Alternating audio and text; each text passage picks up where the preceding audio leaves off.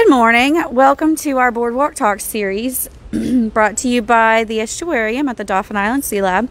My name is Mendel Graber. I am one of the educators here at the lab, and this morning we are going to chat with Dr. Jennifer Bloodgood about some of her work here at the lab. Dr. Bloodgood is a Ph.D. DVM, so she is a research scientist and veterinarian, and she works with our marine mammal group, and she also does some work with the aquarium here, taking care of some of the animals here. So she is going to talk to us a little bit about her work here at the lab, and then a little more specifically here at the aquarium. So with that, I am going to let Dr. Bloodgood tell you about her work. Thank you. Let's see. There we go. Thanks so much, Mendel. Hi, everyone. It's really great to be here today to talk to you about what I do here at the Sea Lab as a research veterinarian and all the cool research that I get to work on, as well as some of the cool things I get to do with our estuarium. And later we're going to talk about a specific case that I've been really excited to work on here as well. But a little bit of background about me. As Mendel said, I have both a DVM, which is a veterinary degree, and I also have a PhD. So I did my undergraduate and a master's degree in wildlife biology, so learning anything and everything about free-ranging wildlife. And then I actually went into the workforce and worked for a couple years as a researcher and as a veterinary assistant. And I found out that I was really interested in all things wildlife health, and so I decided that I really wanted to go back to veterinary school, but that I also was still so interested in research that I wanted to get a PhD to be able to do my own research and lead my own projects. So I went back to school. I went to the University of Georgia, and I actually did a dual PhD DVM. So it was a long term, a lot of school, but I did my PhD on sea turtle nutrition, and integrative conservation was the title of my degree, so conserving things in the wild.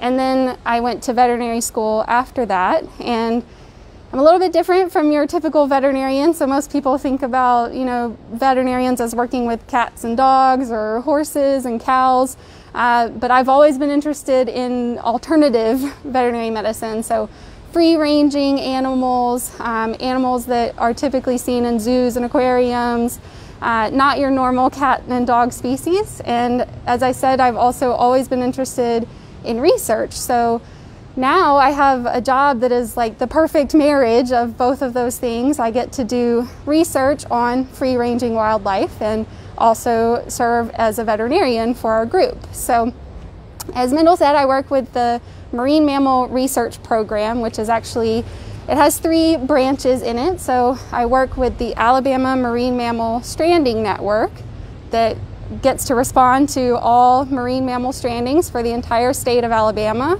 and also to manatees in both Alabama and Mississippi. And then I also get to work with our manatee sighting network, which keeps track of manatees in the Gulf. And I also get to work with our third group, which is the photo ID group, which keeps track of various dolphins inside Mobile Bay. So I get to do a lot of fun things. And if you were able to catch our last Boardwalk Talk, I spoke with our stranding coordinator, Mackenzie Russell, about what we do on the stranding side of things with the Alabama Marine Mammal Stranding Network. So we respond to all marine mammals in the state, as I said. Any animal that is in distress, sick, or injured, we will respond to. And whether they're live or dead, we will go out, assess the situation. If an animal is deceased, we actually bring it back to our lab and conduct what's called a necropsy, which is a post-mortem exam or an autopsy for an animal. And the purpose of that is to find out why the animal died and to learn as much as we can about these animals so that we can then protect them in the wild. So that's kind of what I do as a veterinarian, but I also get to do research and I get to teach, which is really exciting. So one of the things I teach a marine mammal course for undergraduates and graduate students, which I'll be teaching this summer. Actually for the first time, because I have been here almost a year now. I just started this position in the summer of 2020, so I'll be teaching my first course this summer. And then I also get to teach and mentor students. So we take interns as well as volunteers when it's not COVID times. So we welcome volunteers on a normal basis. And I have a photo here of me showing, this is inside of our Necrop Sea Lab. We're actually working on a dolphin uterus. So this is from a female dolphin, and I'm showing our assistant stranding coordinator, Christina, who is here, and one of our interns, Jess, from last year, and talking a little bit about the female reproductive system in dolphins in this picture. So one of the exciting things I get to do is teach and mentor. And then I also get to do research. So one of the research projects I want to tell you about is one that I'm working on with our stranding coordinator, Mackenzie Russell. And the top image there is a map which actually shows some of the stranding hotspots that we have. So we looked at 40 years worth of data. So Alabama has been monitoring marine mammals for over 40 years now, and the stranding network is actually celebrating our 10-year anniversary this year. So we've had 10 years of really dedicated stranding response and 40 years of stranding response in the state in general. And this map has all 40 years. And on the left, you can see the bottlenose dolphins. And you can see that there are 3 hotspots, and they're named here. So we have Dauphin Island, Fort Morgan, and Orange Beach are actually what we call hotspots because more dolphins strand there than in other places. And that's specifically for the bottlenose dolphins. And the reason that we think that is actually sort of a combination of things. We think one of the reasons is the flow in the bay. So the way that the water flows actually predisposes things that are floating to end up in certain places. And we also think that it's because these areas are big, mostly sandy beaches and populated areas. So we think people are more likely to see them and to report them in these areas. The map on the right shows a 4th hotspot for actually non-bottlenose dolphins. So these are all the offshore species that we get. So in Alabama, we mostly get strandings of dolphins or bottlenose, but we also get other species. And this includes some of those offshore species. So the Gulf Shores hotspot is actually a 4th hotspot specific to those offshore species. And we think that that's actually likely because of the shape of the ocean and the ground there. There's DeSoto Canyon is a deep area that might potentially funnel some of these offshore species to this area. Another cool project that I want to share with you, which is the last one I'll go into detail on, is our freshwater work that we're doing. So dolphins are very susceptible to developing skin lesions when they're exposed to freshwater or very low salinity water for long periods of time. And there's still a lot of questions about how long, what salinity, what other things may happen to them. So we're trying to answer some of those questions. And the photo on the bottom is actually a photo of an animal that stranded last year and had some very severe freshwater lesions. So you can see his skin is not pretty. It has some big erosive, so it's going through the layers of the skin, lesions. And that's actually because he spent too much time in freshwater. And one of the charts that I want to show you on the next page is showing, so in green here, we have the discharge. So Mobile Bay actually receives some of the most discharge in the country of freshwater into the bay because it's one of the largest systems in the country. So the discharge in 2020, actually, we had a 40-year flood. So it peaked at the end of February And you can see the salinity here in blue had a trough or an extreme decrease right after the peak of freshwater discharge. And then overlaid on that are some strandings that had freshwater lesions. And you can see in April, we actually had 13 animals that stranded with freshwater lesions. So this was a really big deal for us as the stranding network. We had many dolphins, more than one a week, that were stranding with freshwater lesions. So we're doing a lot of work to figure out what we can do to mitigate these things potentially in the future, and to learn more about why these animals are developing these lesions, what else is going on, and what we can do potentially to help. So what are some of the possibilities? For example, is there a bacteria that thrives in freshwater or low salinity that's present? Or that's a great question, and sort of follows nicely. We're doing another research project on the microbiome of the dolphin's skin and how it might change. So microbiome, if you've heard of it, is in people, we look at a lot of like the gut microbiome and how it changes with what we eat and things like that. So we also look at the skin microbiome, so all the bacteria that naturally live on your skin and serve as a protective barrier to pathogenic or bad bacteria. And so one of the things we're looking at is how the flora or the bacteria are changing with exposure to freshwater.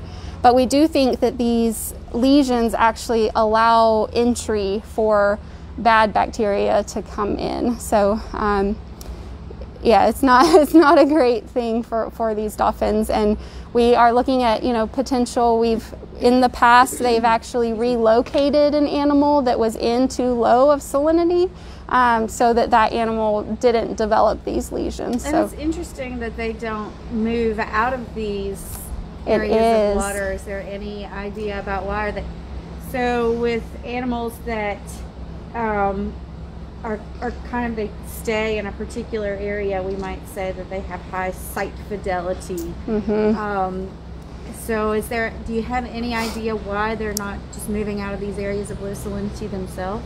We're not entirely sure. Some of the questions that we have are maybe they are staying in these waters because of food resources or something like that. We do know that actually the adults are the ones that are more likely to strand with lesions. So maybe it's something about needing to be in these areas to care for calves, if the females need to stay in low salinity with their calves or something like that. It's a lot of questions that we still have left to answer. And Matt has a question. Did the other members of the stranding network see a similar spike around the same time? So I'm assuming like the larger stranding network yeah, beyond Alabama.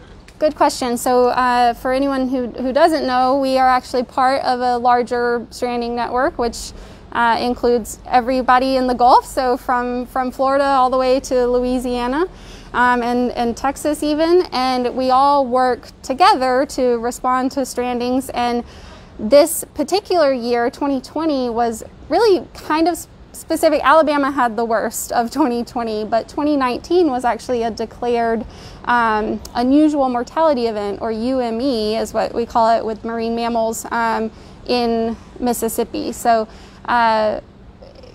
there are other areas in the Gulf do experience this, but 2020 was just really rough for Alabama in particular because of Mobile Bay and its how it receives so much fresh water because it's so large. And that seems like a pretty quick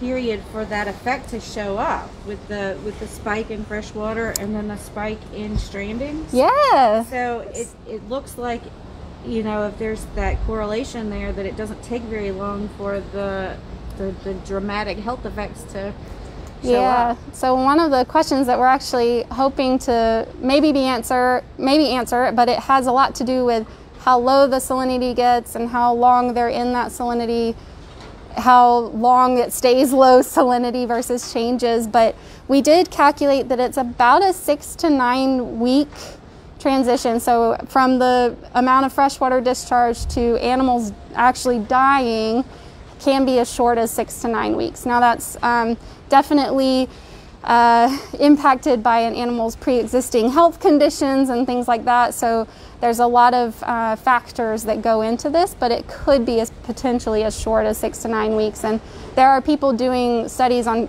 this. Freshwater issue is not a problem only in the Gulf of Mexico either. There's been studies off of Australia and other places too. So a lot of people are looking into what's happening with this. So there are a lot of questions to answer, say, about the amount of discharge, so if there's a good bit of discharge, but it doesn't hit a certain threshold. So maybe you're looking for that threshold, or so, it's just still a whole lot of questions to be answered. So you all are exactly have some hypotheses, some things to investigate, but still a lot of questions about what's going on. Exactly. Yep. Yeah, and it might be exciting down the road to do, once we've done some of this microbiome work, to do another Boardwalk Talk. We have a master's student who's going to do some of that research, so that might be something exciting to share with the public in the future, and any results that we get from this research. Are you collecting samples from healthy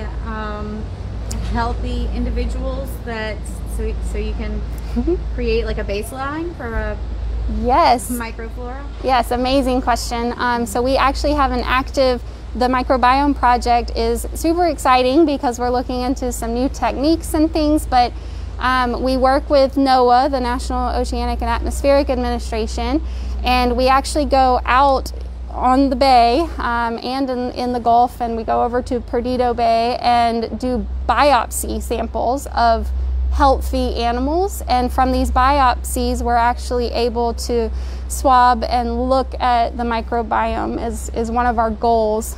So those would be healthy animals, and then potentially as well, if we see any freshwater lesions on those animals, we can look at how freshwater might change that, and then we're looking at stranded animals and how it's changing with them as well. So yes. Because there is some seasonality to these pulses of fresh water that flow into the bay, do you see any, like these animals probably maybe are not associating fresh water with these health problems, so they may not leave because of that, but any kind of like evolutionary movement of the animals that would seem to be a response to these seasonal pulses of freshwater. So part of our photo ID work actually is looking at movement of the dolphins, specifically here in Mobile Bay, Perdido Bay, and the Gulf, and whether we're trying to actually learn a lot more about how these dolphins move and whether they move. Some we think maybe stay here, some may migrate in between places. But yeah, that's another great question that we're trying to figure out, if they are moving in relation to the freshwater. Yeah, I'm not sure I asked that question very well, but I didn't mean like any particular individual that would respond to that, but sort of like a trend in the population movement. Yes, that's a great question, and something that I think we will learn from the individuals too, potentially. Yeah. But can I go back and ask a question about your map with the strandings? Of course. So, you did note that part of the reason that more stranded animals are found is because of people using the beaches. So, can you sort of separate out the effect of the actual number of animals stranded versus the number of animals found? Do you have high confidence that those the animals that are found in these hotspots, there's a strong correlation between the number of animals that are actually stranding? That's a great question. So one of the things about we rely on the public to report strandings, which is great. We have a hotline. It's 1-877 whale help that people can call for us to respond to strandings. But we know from previous research that actually probably somewhere around only 2% of animals that die are actually reported because they get lost in the marsh. they never wash ashore, things like that. So how would you come to an estimate like that? there's different ways. One interesting way that people do that is to actually put out fake things or previously stranded things and purposely know where they are, and then go back and see how many people report those animals and what percentage of them are reported.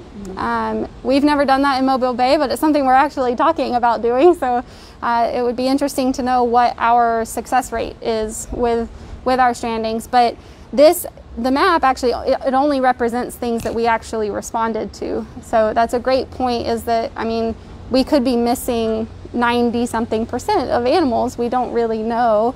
If they never get reported, then we never know. So, but we know from the ones that do get reported that they end up in these hot spots.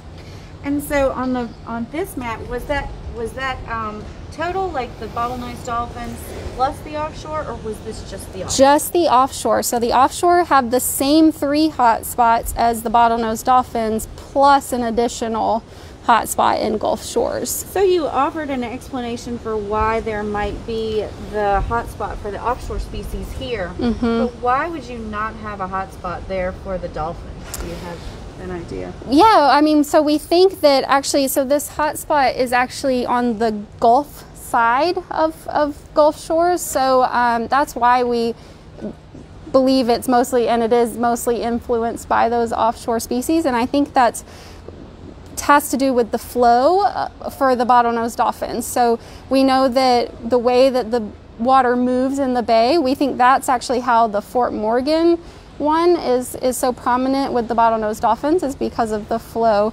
And then the Gulf Shores, that's why we think it's the bathymetry, or like the shape of the ocean floor, is because of that canyon there and it being influenced by the offshore species. Do you find more of the dolphins on the north sides of these, the peninsula or the island, or on the south side? Both, actually. So on the west end of Dauphin Island, for example, we find a lot on the Gulf side and on the Sound side as well. So about, I don't know, maybe equal. That's a great question, though. I'd have to go back and look at that. And Elizabeth has a question. When you say offshore species, what are some of those species? That's a great question. So historically, we do get mostly bottlenose dolphins, but we also get a lot of Stenella, which are in the spotted dolphin group. There's several different species that we get here.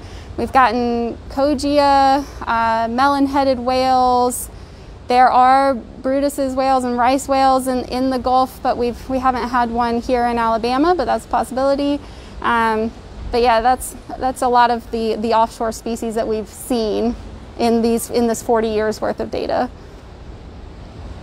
So besides the mammals, some of the work that you're able to do while you're on campus also crosses the street into our aquarium. Yes.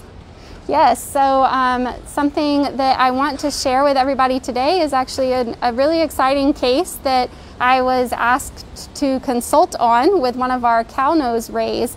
And the aquarists here at the estuarium are all super amazing, and the rays here have an aquarist named Logan, who I'm going to get to introduce himself here before we get into the case. So let me do this.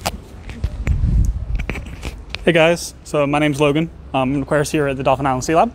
I'm one of the 4 people here that help take care of the cow-nose rays. They're my main responsibility. So they're going to be right here in the tank behind us. Just to give you an approximation of our tank and how big it is, it's about 7,000 gallons of water. It is home to 3 different kinds of stingrays in the tank. Like Dr. Bloodgood said, we do have cow-nose rays in here. We also have Atlantics and blunt nose as well.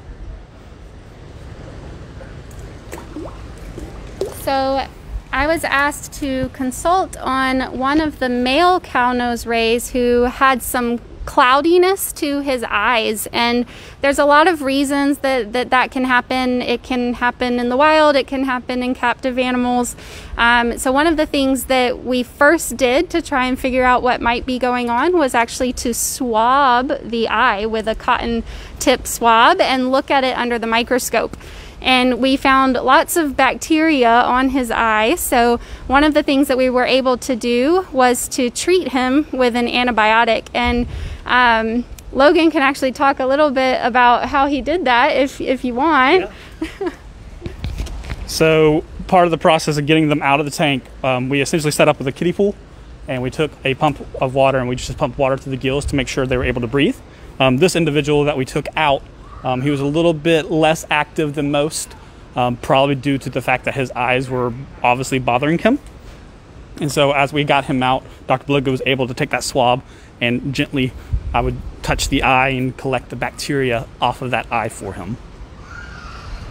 Thanks, Logan. And so for the antibiotic, he was able to actually stuff a pill that was an antibiotic inside of the Ray's food and feed it to him. So the Ray didn't know he was taking any medication, but he did that for 7 days and ended up having a negative swab after that, so all the bacteria was gone. I do want to share, so we noticed that the Ray was having some trouble foraging and thought maybe that he couldn't see very well, even though we think his eye has reached, it's done getting worse. We think it's done getting worse, but that he can't see very well. So we invited a specialist, a veterinary ophthalmologist, which is someone who works specifically on eyes, an eye doctor for animals, to come over from Mississippi, and that was Dr. Gall. And I have a photo here of when he came to visit. So we have a table here with all of the eye equipment, which you may recognize some of. We use a lot of the same equipment in animals as we do with people. And then we have 2 tanks here. This tank had medication in it that actually allowed the animal to be asleep for the exam. So to be able to get a really good look at their eyes, they actually need to be asleep so that they're not moving around too much. So we medicated the water. The animal was asleep, and then we have this other tank here that had unmedicated water so that the animal could wake up safely in a different tank before going back with his friends in the big tank. And when fish, so rays are cartilaginous fish, they need to breathe with their gills. So here in this photo, the animal's asleep, so he can't do a really good job of pumping water over his gills to stay oxygenated. So here you can see this is the tank with the medicine in it, and it has an air stone that's allowing some extra oxygen, and I'm holding a hose that is pumping water over the gills to keep the animal oxygenated. And we also, here is Dr. Gall looking at the eyes, and you can see that 2 people are holding syringes and actually pumping water into the spiracles. And spiracles are an interesting thing that rays have. We actually have a preserved specimen that Mendel has here that you can see. The eyes are on the side here, and here is one of the spiracles, and that's actually an adaptation that they have so that they can sit on the bottom of the ocean floor and still breathe. So their gills are actually on the bottom side, so their mouth is here and their gills run along either side here, and when they lay on the bottom of the ocean floor, they can't breathe very well through their gills. So their spiracles are an adaptation for them to pump water from above that's not covered in sand over their gills. Rays are related to sharks and, yes, and skates, and even sharks that spend a lot of time on the bottom have spiracles. So not all shark species do, but those that hang out on the bottom, they have their mouths often on the bottom and their gill openings on the bottom of their body usually have these spiracles that help them breathe while they're resting on the bottom. So with the eye exam, Dr. Gall was able to confirm that our treatment had worked. So we had done both an antibiotic and a steroid actually to decrease inflammation in the eyes. And he was able to share that that did work, but that the animal likely couldn't see and may never be able to see. So something that we've been doing and that Logan has been very diligently doing to make sure this animal eats well and stays healthy is actually tongue feeding him And we're super excited that he has actually gained weight. I have one more photo for you. This one here. So this is Logan and two of our other aquarists who are weighing the ray. So this is a scale, and the ray is here inside the net. And so we have been monitoring his weight, and he has gained weight and is looking super healthy now. And this was done when you took him out the first time with Dr. Gall. And how long ago was that? It's actually been done multiple times so that we have a good record of how his weight is going. We did it once before Dr. Gall came, while Dr. Gall was here, and that was in November. And then we've done it at least once since then to make sure that he's gaining weight.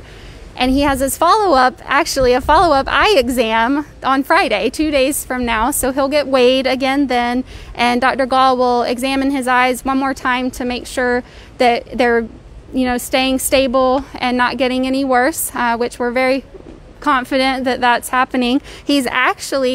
We've talked about weaning him off of the tongue feeding because he's doing so great that he has started foraging super well on his own, and we're just really happy with his progress. So Logan's actually going to feed him now, just to show you guys how excited he gets, how they all get with food, and potentially he'll eat off the tongs to show you what that is like. So today they're getting two different treats. So for food wise, we are feeding silver sides. It's just small chopped up fish.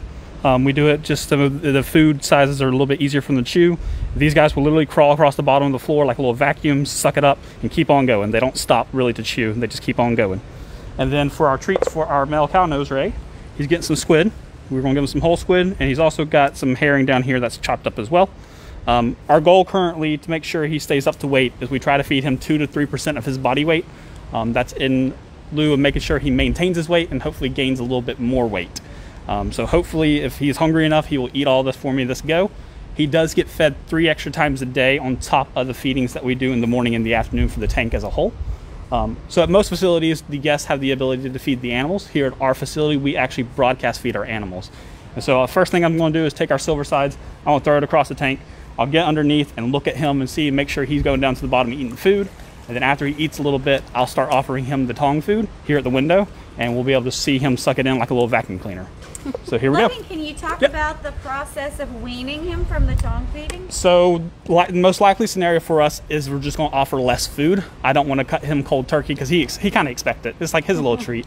And so I'll gradually take that down. So typical feedings in the morning, if I'm feeding squid, I'll feed 2 whole squid chopped up sometimes. So that's 4 pieces. I'll just probably take 1 squid away and do that for a few weeks, and then slowly take another half the squid away and then work it down.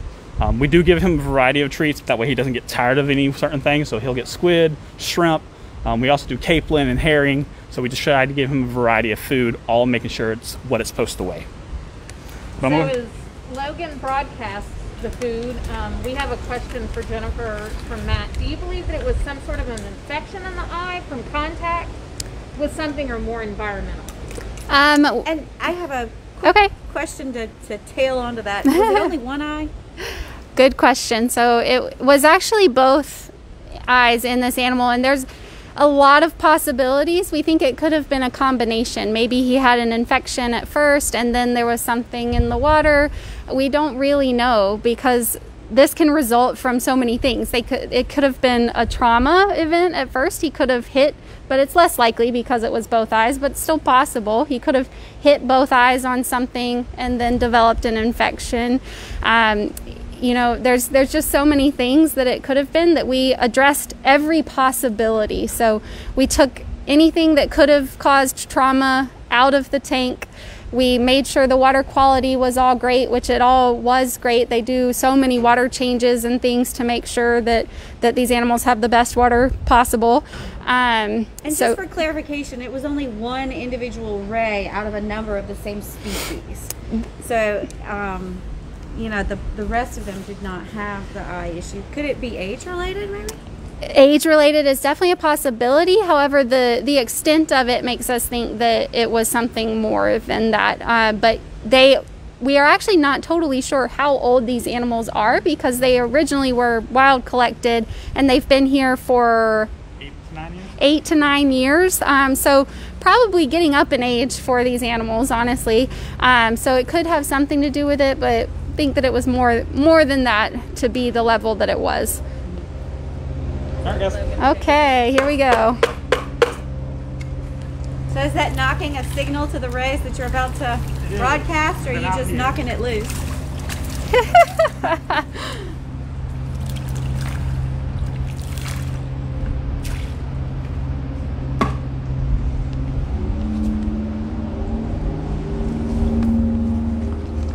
So I know Logan mentioned this, but I'm just going to point out again that Logan is watching these animals very closely. So he is watching to see that, you know, the individual animals are eating, and to notice if any of them are not eating. And so I just want to offer some praise to our aquarist team. They do a wonderful job taking care of the animals, and the fact that one of the animals here, one of the rays had an issue with its eye should not be taken as a sign that Logan wasn't doing a great job watching, because he detected that early and they responded to that need to treat his eye and to take care of his nutritional needs. He knew that the eye was also related to his feeding, that he was not eating as well, likely because of his eye issue. And so Logan responded to this issue really well in bringing in the necessary help and getting the ray the help that he needed. There we go. So we have a question from John. He wants to know, did you culture or attempt to identify the organism infecting the ray's eyes? That is a great question. We did not culture. They were, if you're familiar with the bacteria, they were long chains of cocci that were gram-positive, so we think that they may have been related to Staphylococcus or Streptococcus. It's possible that the bacteria were actually something from the water and not from the eye, so it's something that we decided to treat with a broad spectrum antibiotic as a just-in-case scenario. That's a great question, though. And Sarah asks, is it easy enough to tell the rays apart to know which one needs monitoring? Logan, what's your trick? So everybody has a little bit different tell to them. So in this tank we have 2 boys, which are very easy to tell apart from each other, and then we have 5 girls. The girls, it gets a little bit trickier, but by looking at their tails, some tails bend a certain way, some tails bend the other way. So we try our best to match up based off their tails, because other than that, there's really no way of telling them apart.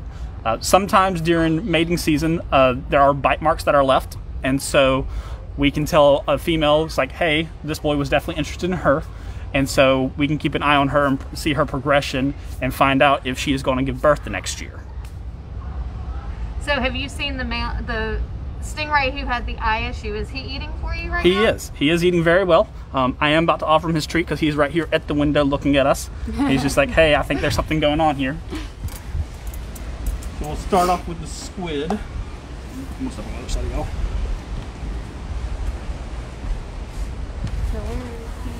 So he will come back around here in a second. See if I can get. And if you had another ray try to come along and grab that, you would just lift it? Yep. So everybody wants the good food. I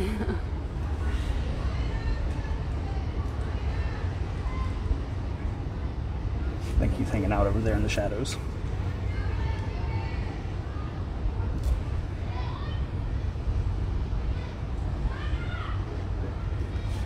Can rays smell food? Yes, they can. They have really good sense of smells and directions. So he just got that piece. Oh, so cute.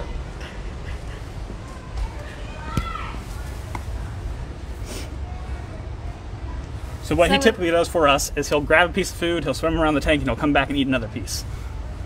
He doesn't typically stay in the same spot too very long. So when you say swallow. When you say they have an eye concern when we talk about the fact that they're still able to smell and have that sense. Mm-hmm. So he's still able to keep his direction within the tank, correct? He is. So if you think about it, like if you have a blind cat or dog, those guys typically learn your house very well after they lose their eyesight. Same principle applies here in the tank. The tank doesn't change shape. He usually swims with his group of friends, and they're really good at directing him too. For you. And so this guy, every now and then we'll see him bump into things, but he quickly figures out, hey, I'm going the wrong direction, and he'll change it. The fact that he knows the window is here is a good sign for us too, because he'll typically bump into the window, and he's like, hey, I get fed over there.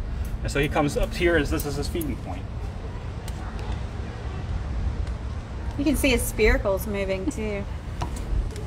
This next piece that I am feeding is herring, so you will see some blood coming off of it. It's a kind of fish. Yep. Chopped up. Just chopped up fish. Matt asked, do they have sensory nodes in their heads to know their surroundings as well? They do. So it's actually thought that since their eyes, the location of them are sort of on the side and towards the top of their head, that maybe they actually don't use their eyes that much for foraging, because they typically feed on things that are on the bottom of the ocean floor. So they actually may not even need eyesight all that much, although this animal was having some trouble finding food, but they do rely, they have more senses than mammals, and they have those a lateral line like fish and sort of electrical stimulation that they're able to know more about their surroundings without using their eyes, really. So could his reduction in foraging have been more related to a stress from an illness rather than the reduction in his eyesight? Definitely, that's a great point. So whenever you don't feel well, you may not feel like eating sometimes. So he's still working on that piece of squid. So it's possible that he just didn't really feel like eating, and less so that he wasn't able to find it. It's also, that's a good thing to note, that it's a positive thing that, I mean, he is foraging on his own so well right now that his other senses are definitely doing their job too.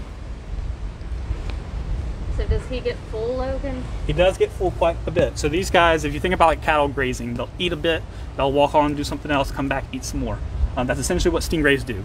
And so they forage all the time. And so that's part of the reason why we feed him 3 times a day his extra food. So he'll forage in the morning, eat some of his treats, and then we'll come back at lunchtime, give him some more treats, and that will pass him over until it's time for dinner. It's interesting that the fish have no interest in the treats. The Nope. the mullet. Yes. Angela? Yes. Well, I've seen some of them come over and nibble at it, but mullet generally they eat algae. They do love the algae on the sides of the tank. You'll see them foraging on that.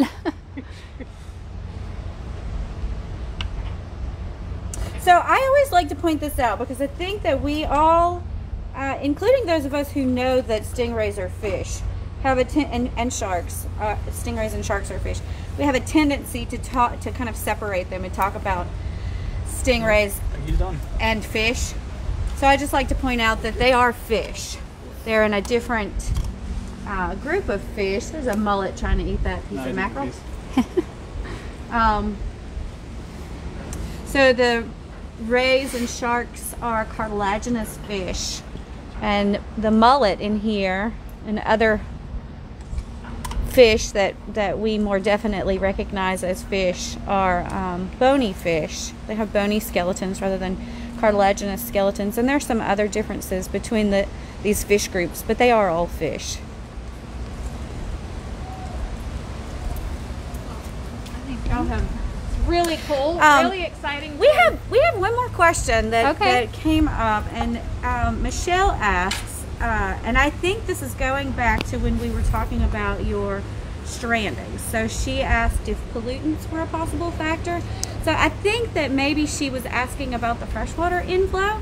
So I brought up, one possibility that you might be looking at with bacteria and the different bacteria that thrive in freshwater versus saltwater, and how the freshwater You know, you mentioned how the freshwater might affect the flora, the animal's skin bacteria, the helpful bacteria on their skin, and how that then might allow either freshwater or saltwater bacteria, you know, that cause infections. But her question, I think, is maybe related to whether there are some pollutants that are flushing in with the freshwater. Exactly. That's a great question as well. So with a lot of runoff coming into the bay, so it's not just runoff, but it's, you know, melt and things like that coming into the bay. But with that extra influx, there's definitely the possibility of some contaminants and things coming into the water with it. And that's something that we monitor with all of our strandings. We take samples for a whole slew of things, but contaminants is one of the things that we monitor very closely and is something that we will look at with our freshwater project to see if it correlates. That's a great question and a good point. And then we have one last question from Christina, and she asked, does anyone ever get stung? Which I'm assuming that she's asking about the barbs. So Logan, can you tell us about the process? So here at this facility, we do trim the barbs of our stingrays. If you think about the barb like your fingernail, it takes 3 to 6 months to grow back. So when we trim them, we're essentially cutting a giant fingernail. So our process here requires 2 aquarists to get into the tank at the same time with the animal. We do it this way to help alleviate as much stress as possible because nobody likes being yanked out of their home. And so we'll get in there with the nets, we'll scoop them up. One aquarist will hold the animal, the other one will get near the tail and clip the barb as easily and gentle as possible, and then they'll just go on their way. Out of all the species in the tank, the only guys that typically mind it the most are our Atlantic stingrays. These guys are also the most common around the shores around the island, and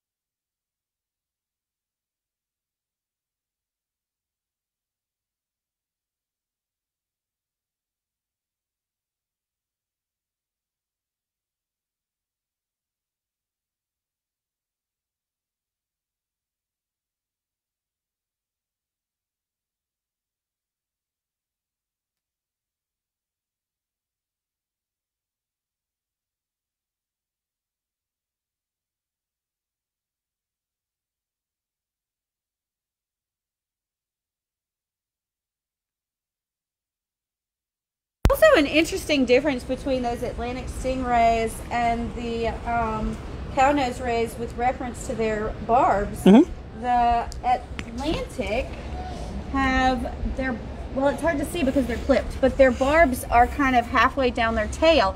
A lot of people, I think that the length of the tail is, you know, that there's a barb, that whole tail stings, but there's an actual barb that has been clipped on these, so it's hard to see. But on the Atlantic, they're about halfway down the body, while on the cow nose, they're very close to the body. And they have a different habit. These two animals, these two species have different habits. So if you watch, just in this tank, the Atlantic stingrays do spend a lot more time on the bottom, while the cow nose spend a lot more time swimming. So the barb can be used more effectively if they're kind of down on the bottom and they have something to push against. So to touch on what Mendel was saying, so the cow-nosed rays' first line of defense is to outswim whatever's trying to eat it. Our Atlantics and our blunt nose, they like to hide in the bottom of the sand and kind of bury themselves while big predators go over them. So that's mainly the reason why the barbs are really closer to the body on the cow-nosed ray, and the barbs on the Atlantics and the blunt nose are further down their tail. A lot of people ask me when they come to see our stingrays, why do all the stingrays' tails look different? So as Mendel was talking about how some people mix up where the barb placement is, sometimes we do get fishermen down here that don't exactly know the anatomy of a stingray, and so a lot of times the practice is they like to trim their barbs, that way they're safe when they're handling the animal. And so sometimes they actually snip the tail and not the barb. And so that is part of the reason why some of our animals don't have their full tail length. Now, that tail doesn't really affect their swimming ability. It does play some purpose into it, but for the most part, these guys learn to adjust and they get along just fine with their tails being a little bit shorter. Logan, we got a message from somebody that the audio cut out while you were explaining how the barbs are cut. So just a real quick synopsis to answer that question again about getting in the tank and and clipping them like fingernails? Yep. So we'll actually get in the tank here. We'll usually wear waders. We'll take a big net with us. We'll scoop these guys up. We have some big cutters, little metal cutters, that we actually trim their barbs like their fingernails. And so one aquarist will typically hold the animal. The other aquarist will get near the tail, and we'll grab the tail just very slightly, lift that barb up a little bit, and snip it off, just like a little fingernail. And then as soon as it snips off, they're right back in the water out of the net. So it doesn't take long. It doesn't take long, maybe a minute at most. So, do you feel like there's anything you'd like to make sure we kind of leave with as a main message? That's a great question. I'd like to put out there that anyone who's interested in being a veterinarian, if you ever want to contact me or talk about volunteer opportunities, we're a little limited right now with COVID, but ultimately we do take volunteers on a normal basis. So if you're interested in veterinary medicine or research and how these things go, definitely get in contact with us. You can contact me directly at Bloodgood, Jennifer Bloodgood. So it's jbloodgood@dissel.edu if you're interested in opportunities like that. And we're just really excited to share some of the research that we work on and some of the cases that I get to work on with the amazing aquarists here. So yeah, let us know if you have questions and things. And also, we hit on this really heavily during the last talk, and you did mention it. The importance of those reports. So you were talking about, stranded marine mammals, and you mentioned also the manatee sighting network. So, and you did mention that we rely on the public to report stranded animals, whether they're stranded alive or dead. They like to, gather the information on the animals, even if they're stranded dead, and there's no potential to help them. And also, if they're in the water and they seem to be perfectly healthy and they're alive and they're moving, like the manatees, they're interested just in the information that they're there. So if you are on the water and you see, or on the beach and you see any of the marine mammals, whether they're alive or dead, whether they're healthy, whether they're stranded, then we appreciate that you report that information Exactly. So we have the 877 whale help number for the stranding network. So specifically for dolphins and whales, we are interested in any animal that is in distress, sick, injured, or dead. We respond to all of them. And then we also have the manatee sighting network, which we are interested in all manatees, because a lot of people think that they only live in Florida, but we know now that a lot of them actually live farther west, live in Alabama, live in Mississippi, sometimes even farther west than that. And so we're interested in manatees year-round, healthy or not healthy. So please report to our manatee sighting network, and Elizabeth Heeb is the director of that here at the Sea Lab. So yes, let us know if you see a manatee or if you see a distressed or injured or dead cetacean, so dolphin or whale. So thank you both for joining us this morning, and thank you all for tuning in, and we hope to see you for the next Boardwalk Talk.